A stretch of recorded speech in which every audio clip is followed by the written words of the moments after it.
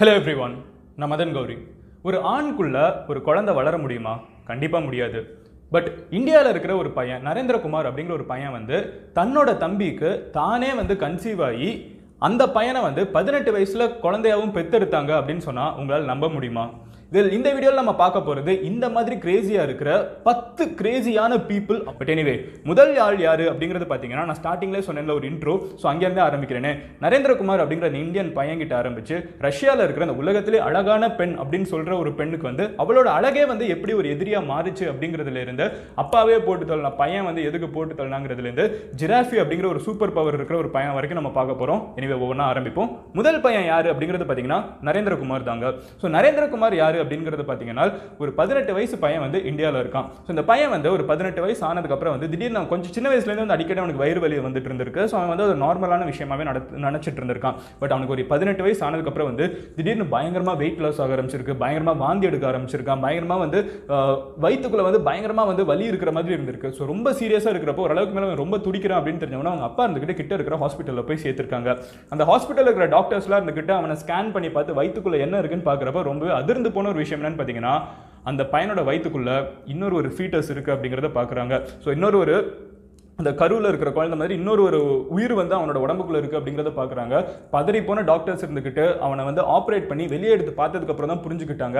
அந்த எடுத்து வச்சு பார்க்குறப்ப பல்லெல்லாம் ப்ராப்பரா வளர்ந்து முடி இருந்து ஒரு ஹார்ட் பீட்ல இருந்து ஒரு வித்தியாசமான ஒரு பாராசைட் மாதிரி ஒரு குழந்தை அந்த பையனோட உடம்புக்குள்ளே வளர்ந்துட்டு இருக்கு. இப்போ உங்களுக்கு ஒரு டவுட் வரும், ஒரு ஆம்பளைக்குள்ள எப்படி ஒரு குழந்தை வளர முடியும், அவன் என்ன பண்ணான் அப்படின்னு கேட்டீங்கன்னா இந்த கதை அவனோட தம்பி இந்த வெளியே எடுத்துக்கிறது அவனோட தம்பி அப்படின்னே சொல்லலாம். காரணம் என்னன்னு பாத்தீங்கன்னா அவங்க அம்மா பிரெக்னெண்டா இருக்கிறப்போ நரேந்திரகுமார் உருவானப்பமே அந்த இன்னொரு ஒரு குழந்தையுமே என்ன இருக்குன்னு பாத்தீங்கன்னா ட்வின்ஸா இருக்க வேண்டிய குழந்தை இருந்துகிட்டு இந்த இவனோட உடம்புக்குள்ள போயிடுச்சு அப்படின்னு சொல்றாங்க. எப்போ இந்த அம்மாவோட வயிற்றுக்குள்ள இருக்கிறப்பமே ட்வின்ஸா இருக்க வேண்டிய குழந்தை இன்னொரு ஒரு பையன் இருந்துகிட்டு இவனோட வயிற்றுக்குள்ளே போயிட்டான். 18 வருஷமா இந்த பையன் இருந்துகிட்டு ஒரு பாராசைட் மாதிரி இந்த ஒரு மரத்துல இருந்துகிட்டு ஒரு படர்ற செடி இருந்துகிட்டு அந்த மரத்துல இருந்து தண்ணியை உறிஞ்சு வாழும் கரெக்டா அந்த மாதிரி 18 வருஷமா நரேந்திரகுமாரோட உடம்புக்குள்ளே இன்னொரு ஒரு பையன் வளர்ந்துகிட்டு இவன் சாப்பிட்றதெல்லாம் அவனும் சாப்பிட்டுக்கிட்டு அப்படியே இருந்துட்டு இருந்திருக்கான். ஸோ அப்படி ஃபைனலி இருந்தப்போ இதை வெளியே எடுத்து ஆப்ரேட் பண்ணி ரிமூவ் பண்ணிருக்காங்கன்னு தெரிஞ்சுக்கோங்க. இந்த மாதிரி ஒரு கதை எங்கேயாவது கேட்டிருக்கீங்களா? நம்ம ஊர்ல தாங்க இது நடந்திருக்கு.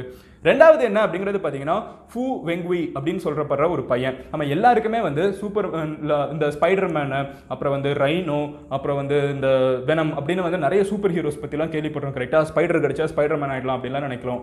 இப்போ இந்த பையனோட வாழ்க்கை என்ன அப்படிங்கிறது பாத்தீங்கன்னா அவனுக்கு ஜிராஃப் மாதிரி கழுத்து இருக்கு அப்படிங்கிறது தான் அவன் ஃப்ரெண்ட்ஸ் எல்லாருமே இருந்துகிட்டு ஜிராஃப் பாய் அப்படின்னு சொல்றாங்க. அதுக்கு காரணம் நம்மளோட கழுத்து எவ்வளவு பெருசா இருக்கு, பட் உங்களோட கழுத்து எக்ஸ்ட்ராவா ஒரு 1 ஃபீட்டுக்கு ஹைட்டா இருந்து அதுக்கப்புறம் உங்களோட தலை இருந்தா எப்படி இருக்கும். ஸோ இந்த பையனுக்கு பிறவில இருந்து இந்த ஒரு டிஃபார்மிட்டி இருந்திருக்கு. இந்த பையனோட கழுத்து ரொம்பவே லாங்கா இருக்கும் அப்படின்னு சொல்றாங்க. அதனால இந்த பையனை சைனால எல்லாருமே இருந்துகிட்டு ஜிராஃப் பாய் அப்படின்னு சொல்லிட்டு இருந்திருக்காங்க. ஸோ இந்த ஜிராஃப் பாய் ஆனா ரீசெண்டா ஒரு ஆபரேஷன் பண்ணி கழுத்தை மறுபடியும் சின்னதாக்கி இருக்கான். பட் இது சின்னதாக்குற அப்புறம் அவன் எவ்வளவு ஃபேமஸா இருந்தாலும் அந்த ஃபேமஸா இருக்கிறது போனதுக்கு அப்புறம் கொஞ்சம் சேடா ஃபீல் பண்ணிட்டு இருக்கான்னு தெரிஞ்சுக்கோங்க. உங்களோட ஃப்ரெண்டுக்கு ஜிராஃப் பாய் மாதிரி ஒரு சூப்பர் பவர் இருக்கணும்னு நினைச்சீங்கன்னா எந்த ஒரு அனிமல் கிடைச்சு அந்த அனிமலோட சூப்பர் பவர் உங்களுக்கு வரணும்னு நினைப்பீங்க. இமேஜினேஷன் தான், பட் இந்த மாதிரி உண்மையிலே ஒரு பையனுக்கு இருக்குன்னு தெரிஞ்சுக்கோங்க. அவனை எதுவும் கடிக்கல, அவன் பரப்புல இருந்தே இந்த ஒரு சின்ன டிஃபார்மிட்டி. மூணாவது என்ன அப்படிங்கிறது பாத்தீங்கன்னா எலி லைட்ஸோவ் அப்படின்னு சொல்லப்படுற ஒரு 17 வயசு பொண்ணு. இந்த பொண்ணை பத்தி கேட்டீங்கன்னா கண்டிப்பா ஒரு பியூட்டி கான்சியஸா இருக்கிற பெண்கள் இருந்துகிட்டு எது லிமிட் அப்படிங்கறது தெரிஞ்சுப்பீங்க.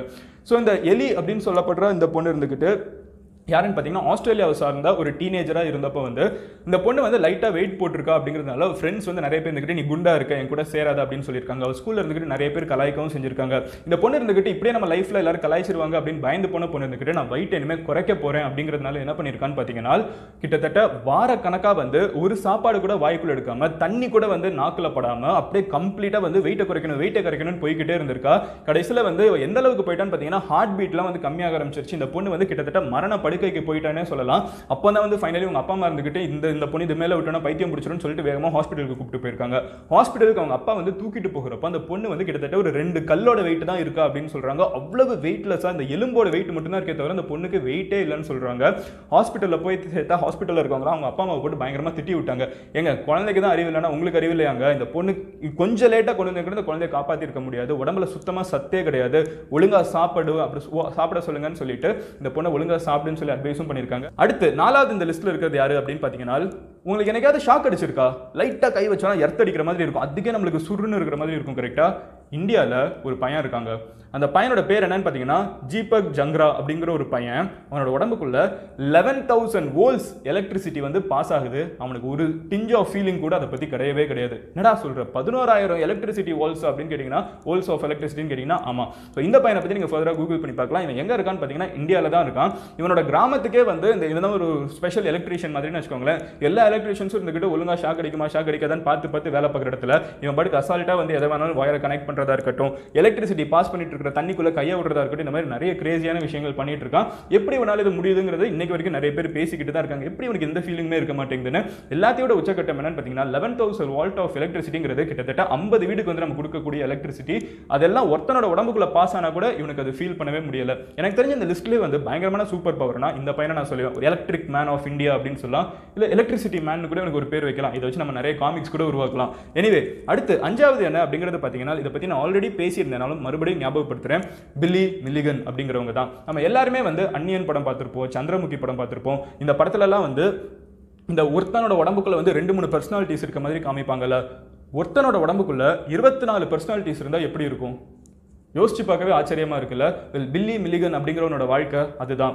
பில்லி மில்லிகனோட உடம்புக்குள்ள சின்ன வயசுலேருந்து அவங்க அப்பா அம்மா வந்து அடிக்கடி அடிக்கிறதுனால பிசிக்கல் அபியூஸ் அப்படிங்கிறது இருந்திருக்கிறதுனால அவங்க அப்பாவுக்கும் அம்மாவுக்கும் சின்ன வயசுலேருந்து சண்டை, இந்த மாதிரி நிறைய விஷயங்களை பார்த்து வளர்றப்போ இங்கே இருக்கிற கஷ்டத்துலேருந்து எஸ்கேப் ஆகணுங்கிறதுக்காக அவன் மனசுக்குள்ளேயே வந்து நிறைய கேரக்டர்ஸை பில்ட் பண்ண ஆரம்பிச்சிருக்கான். அதில் வந்து ஒரு சின்ன பையனா வந்து அவன் மனசுக்குள்ளேயே ஒரு கேரக்டர் பில்ட் பண்ணியிருக்கான். ஒரு லெஸ்பியன் பொண்ணா ஒரு கேரக்டர் பில்ட் பண்ணியிருக்கான். ஒரு வயசான பாட்டியா தன்னைத்தானே நினைச்சுக்கிட்டான். இந்த மாதிரி 24 கேரக்டர்ஸ் வந்து பில்லி மில்லிகன் அப்படிங்கிற ஒருத்தனோட உடம்புக்குள்ள இருக்கு அப்படிங்கறத சொல்றாங்க. இந்த 24 கேரக்டர்ல எந்த கேரக்டர் வேணாலும் எப்ப வேணாலும் அவனுக்குள்ள வரும். அதனால வந்து ரொம்ப டேஞ்சரஸான ஒரு பையன், அதே நேரத்தில் ரொம்பவே மிஸ்டீரியஸான ஒரு பையன் அப்படிங்கறத போய் யோசிச்சு பார்க்கறாங்க. ஒரு சின்ன டவுட், உங்களோட உடம்புக்குள்ள 24 கேரக்டர்ஸ் வேணா 2 கேரக்டர் இருக்க முடியும்னு யோசிச்சா கூட அந்த 2வது கேரக்டர் என்னவா இருக்கும்னு யோசிப்பீங்க? கமெண்ட்ல லீவ் பண்ணுங்க. அடுத்து 6வது யாரு அப்படிங்கிறது பாத்தீங்கன்னா, இந்த உலகத்திலேயே அழகான பெண் அப்படின்னு சொல்லப்படுற கிறிஸ்டினா பிமெனோவா அப்படின்னு சொல்லப்படுற ஒரு பொண்ணு. இந்த பொண்ணு எந்த நாட்டு பொண்ணு அப்படிங்கிறது பாத்தீங்கன்னா ரஷ்யா நாட்டு பொண்ணு. இந்த உலகத்தில் இருக்கிற எல்லா குழந்தைங்களும் அவங்க அம்மாவுக்கு அழகான குழந்தைங்க தான். பட் இந்த பொண்ணை வந்து எல்லாருமே ஸ்பெசிஃபை பண்ணி ரொம்ப அழகா இருக்கான்னு சொல்றது காரணம் என்னன்னு பாத்தீங்கன்னா, ஒரு ஃபுல் க்ரோன் உமன்ல இருக்கிற அழகான ஃபீச்சர்ஸ் எல்லாமே வந்து இந்த குழந்தைக்கு சின்ன வயசுலேயே இருக்குது. ஒரு அழகான ஒரு கண்ணா இருக்கட்டும், இந்த வந்து முடி வந்து நல்ல கேர்ள்ஸ் ஆகிறதா இருக்கட்டும், இந்த மாதிரி நிறைய விஷயங்கள் வந்து இந்த பொண்ணுக்கு வந்து சின்ன வயசுலேயே இருக்கு அப்படிங்கிறது சொல்றாங்க. சோ இந்த பொண்ணு வந்து ரொம்ப சின்ன வயசுல இருக்கப்பமே ஒரு டெண்டர் ஏஜ் அப்படின்னு சொல்ல ஒரு 5-6 வயசுலயே வந்து இந்த பொண்ணை வந்து பயங்கரமான மாடலா வந்து ரஷ்யால பார்க்க ஆரம்பிச்சிட்டாங்க. பட் எந்த அழகை வந்து இந்த பொண்ணுக்கு எல்லாருமே பாராட்டோட சொல்லிட்டு இருக்காங்களோ அந்த அழகே வந்து இந்த பொண்ணுக்கு எதிரியா மாறிடுச்சு. இப்போ இந்த பொண்ணு இன்ஸ்டாகிராம்ல 2.5 மில்லியன் ஃபாலோவர்ஸோட இருந்திருந்தாலும் இடையில என்னாச்சு அப்படின்னு பாத்தீங்கன்னா, இப்போ இந்த பொண்ணு வந்து ஒரு 15 வயசு பொண்ணுன்னு வச்சுக்கோங்களேன். பட் இடையில என்னாச்சுன்னு பாத்தீங்கன்னா, அவங்க அம்மா இருந்துகிட்டு இந்த பொண்ணுக்கு வர அட்வர்டைஸ்மெண்ட்ஸா இருக்கணும், இந்த பொண்ணு இப்போ மாடல் ஆக்ட்ரஸ் அப்படின்னு சொல்ல ஆரம்பிச்சாச்சு. இவங்க அம்மா இருந்துகிட்டு இந்த பொண்ணை வச்சு நிறைய சம்பாதிக்கணும் அப்படிங்கிற காரணத்துக்காக இந்த பொண்ணு டீனேஜ் கூட வர்றதுக்கு முன்னாடியே வந்து இந்த பொண்ணை பத்தி நிறைய வல்கரான போட்டோஸ் எடுத்து சோஷியல் மீடியாலலாம் போஸ்ட் பண்ண ஆரம்பிச்சிருக்காங்க. நிறைய லைக்ஸ் வரணும், நிறைய கமெண்ட்ஸ் வரணும் அப்படிங்கிறதுக்காக. இதனால நிறைய பேர் இருந்துகிட்டு இப்படிலாம் பண்ணாதீங்க, ஒரு குழந்தைய வந்து நீங்க ஆப்ஜெக்டிஃபை பண்றீங்க அப்படிங்கறத சொன்னதுக்கு வந்து அவங்க அம்மா ஒரே ஒரு ரிப்ளை தான் கொடுத்திருக்காங்க.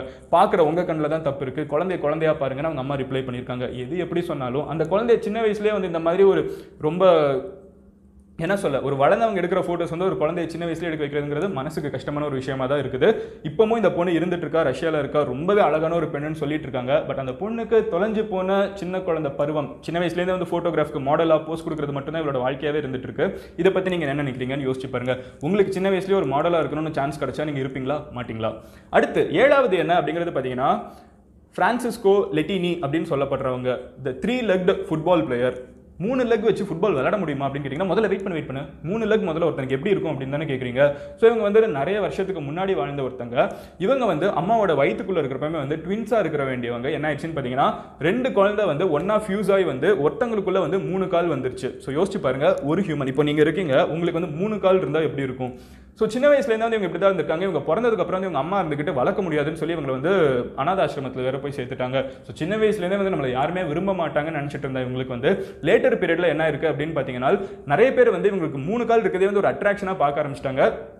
இவங்களை வந்து நிறைய சர்க்கஸ்ல எல்லாம் கூப்பிட்டு பெர்ஃபார்ம் பண்ணவும் கூப்பிட்டுருக்காங்க. அடுத்தது என்ன அப்படிங்கிறது பார்த்தீங்கன்னா, 8வது இன்னும் வந்து மொத்தமே 3 தான் இருக்குது. 8th 9th 10th இந்த 3மே வந்து பயங்கர கிரேசியான விஷயங்கிறத நான் ஸ்டார்டிங்லேயே சொல்லிடுறேன். 8வது யாருன்னு பார்த்தீங்கன்னா, இந்த உலகத்திலே ரொம்ப அக்லியஸ்ட் பர்சன் அப்படிங்கிற ஒரு பெயர் வந்து இவங்களுக்கு கொடுத்துருக்காங்க. கண்டிப்பாக நம்ம வந்து ஒருத்தங்களோட தோற்றத்தை வச்சு இவங்க அக்லின்னு நம்ம சொல்லவே கூடாது. பட் இந்த பட்டத்தை வந்து உகாண்டா நாட்டில் வந்து ஒரு காம்படிஷனை வச்சு இவங்களுக்கு கொடுத்துருக்காங்க. அண்ட் அவங்களும் வந்து சந்தோஷமாக அதை ஏற்றுக்கவும் செஞ்சிருக்காங்க.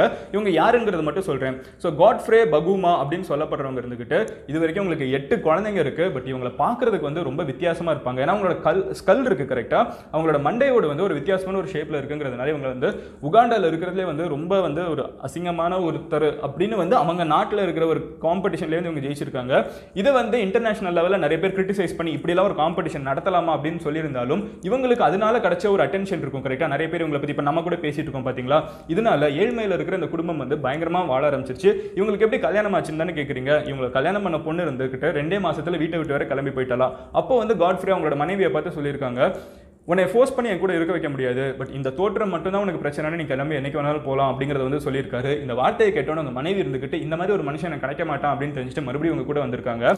இன்னைக்கு நம்ம இப்போ யாரை பார்க்க போறோம் 9வது அப்படின்னு பார்த்தீங்கன்னா ஷிலோ பெப்பின் அப்படின்னு சொல்லப்படுற ஒரு பொண்ணு. ஸோ இந்த பொண்ணு யாரு அப்படிங்கிறத பார்த்தீங்கன்னா பிறக்கிறப்ப வந்து 2 காலும் ஒன்னா ஃபியூஸ் ஆகி ஒரு மெர்மைட் மாதிரி ஒரு மீன் மாதிரி கீழேயும் மேலே வந்து ஒரு மனிதர் மாதிரி உடம்பும் கொண்ட ஒரு பெண். ஸோ இந்த பொண்ணு வந்து 10 வருஷம் கிட்ட தான் உயிர் வாழ்ந்திருந்தா. வாழ்றப்ப வந்து ஆனால் பயங்கர ஃபேமஸாக ஓப்ரா வின்ஃப்ரீ மாதிரி மிகப்பெரிய ஷோஸ்லாம் போய் பேட்டி அடிச்சிருந்தா. இந்த பொண்ணு வந்து ரொம்பவே பாசிட்டிவாக இருக்கு அப்படிங்கிறதுக்காக இந்த குழந்தை வந்து ரொம்பவே ஃபேமஸ் ஆகிட்டு இருந்தா. பட் 10 வயசுல ரொம்பவே கஷ்டமான ஒரு நிலைமையில இறந்தும் போயிட்டா. பட் யோசிச்சு பாருங்க, ஒரு மெர்மைட் மாதிரி நம்மளுக்கு ஒரு ஃப்ரெண்ட் இருந்தா எப்படி இருக்கும்னு. அண்ட் லாஸ்ட் ஒன் இந்த லிஸ்ட்லேயே இருக்கிறது எனக்கு பயங்கரமா தெரிஞ்சது யாருன்னு பார்த்தீங்கன்னா கிறிஸ்டியன் ரொமேரோ அப்படின்னு சொல்லப்படுற ஒரு பையன் தான். இவனுக்கு 8 வயசு இருக்கிறப்ப என்ன இருக்குன்னு பார்த்தீங்கன்னா இவங்க அப்பா வந்து சின்ன வயசுலேருந்து அவனை போட்டு அடிச்சுக்கிட்டே இருப்பாங்களா. நம்ம வீட்டில் வாங்காத அடியான்னு தானே கேட்குறீங்க. எனிவே இவங்க அப்பா வந்து இவனை போட்டு அடிச்சுக்கிட்டே இருந்திருக்காங்க. ஸோ வந்து இவன் சின்ன வயசுலேருந்து சொல்லிட்டே இருப்பானா 1000 அடிக்கு மேலே ஒரு அடி அடிச்சிங்கனாலும் உங்களை காலி பண்ணிடுவேன் அப்படின்னு வந்து சின்ன வயசுலேருந்து மிரட்டிக்கிட்டே இருந்திருக்கான். ஏதோ யோசிச்சு பாருங்க, ஒரு 4 வயசு குழந்தை 5 வயசு குழந்தையா இருக்கிறப்பமே அவங்க அப்பா அதெல்லாம் கவலையப்படாம எங்கே போயிட்டு வந்தாலும் வந்து ஒழுங்கா மார்க் வாங்கலைன்னா சரி, லேட்டாக வந்தாலும் சரின்னு போட்டு பின்னாடியே புலந்துட்டு இருந்திருக்காங்க. ஒரு நாள் இவன் எப்படி எண்ணிக்கிட்டே இருக்கிறப்ப வந்து கடைசியாக வந்து அவன் சொல்லியிருக்கான், இன்னையோட 995 அடி நீங்கள் எனக்கு கொடுத்துட்டீங்க, இன்னும் 5 அடி கொடுத்தீங்கன்னா கண்டிப்பாக நீங்கள் செத்தீங்க அப்படின்னு சொல்லியிருக்கான். அவங்க அப்பா இருந்துக்கிட்ட அது கொஞ்சம் கூட கண்டுக்காம அவனை போட்டு மறுபடியும் 5 அடி அடிச்சிருக்காங்க. அன்னைக்கு வந்து அவன் லேட்டாக வந்ததுக்காக.